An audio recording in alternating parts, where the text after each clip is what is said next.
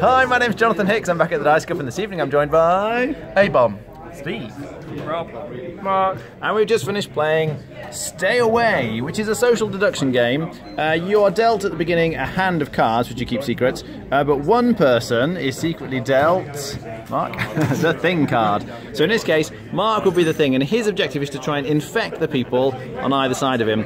When it's your turn, you draw a card from the deck here, and most of these cards are utility cards in various ways, and then you play one of the cards in your hand. So for example, I could play this card to look at hand of a player's adjacent card. So if I'm suspicious of A-Bomb, for example, then I could look at his entire hand, and I could see, he's not the Thing. So I know he's safe, for the moment at least.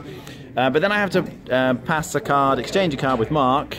So I might decide to give him just one card at random because I'm not too bothered. But then when he gives me a card, he passes me... Oh, so for illustrative purposes, we'll pretend he passes me an infected card. And that means I am now infected as well. The Thing is the only person who can pass these infected cards. But if you get given one of these, you become infected. Now I'm on Mark's team, and I have to sort of help him. But I can't pass on infected cards. Only the Thing can actually infect people. So at this point, once he's infected Rob and me, his objective really is to try and move places, and there are some cards that will let you swap places with other players. So for example, this card here will let you swap places with the player of your choice. So Mark might sort of swap with Steve and then try and infect the other people around him. And the Thing is trying to infect everyone. If the Thing manages to infect everyone, he wins. However, there are a couple of flamethrower cards in the deck. We've got a flamethrower. Oh, I've got one in front of me. Here we go. If I am not infected and I realise that Mark is the Thing, then I can try and flamethrower him. And if we kill the Thing, then we win. If he's not the Thing, he's just out of the game when we sort of carry on. So it works like that. What do we think? love the theme. The game's got two major problems, and both are really made worse by having a large number of players. The first one is player elimination. Someone flamethrows you because they think you might be the Thing, you're not. Well, go away and sit down somewhere for 20 minutes, half an hour, while everyone else plays the game. Most annoying. The other one is, there's lots of cards which move you and swap your places, because obviously for the Thing to infect people, he has to keep on moving about. If you're unlucky and it keeps on swapping just before your go, or almost your go, you can literally spend 10 minutes just watching everyone else playing.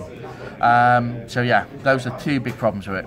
Okay, Steve? I like this sort of game in general, a hidden role, trying to kind of pick apart people's lives here. So it's a game I'm going to quite like. The art's quite nice, and the way they do it is different to any other game. You effectively start, the Thing's goal, he doesn't not to try and kill everyone else, he's just trying to infect everyone else. That's quite nice. A-Bomb's points are valid. We've played this, I think 7, we played with 7, I think 7's too many, 5 or 6 probably a bit better. But I have enjoyed most of the games I've played. Okay, Rob? What I like about this the most is that kind of the constant doubt. So all you need to do, even if you've revealed your hand to everyone, everybody knows you're not the Thing, all you have to do is sit next to somebody who you think is the Thing, and swap cards once, and then that's it. Nobody's going to believe you again until you can reveal your hand again, which is hard to do. So it's very, yeah, I love it. Very good, very unique. Okay, Mark? Yeah, I think everyone hit the nail on the head with the negatives. I do quite like the slowness of the, the creeping, that if you're not doing something and it's going around, you know that slowly more and more players are generally being infected, which is a different feeling to something like One Night Werewolf, where people are either bad or good. It's more doubt and like evil involved. But yeah, there are the negatives. Maybe if you didn't swap the position of who plays next might work better or something, because it's right, there's times people just don't take their go for quite a while, which is not really fair. Rating? I'd give it 6.5. Okay, Rob? I give it a 6, but my 6 is higher than his 6.5. Yeah. I'll give it 6.5, and mine's in between there. Okay, Aaron? Mine, if there's 4 players, it's 6, and when it goes down as you get more players, with 7 players, it's a 3. Okay. Work out the rest. Yes.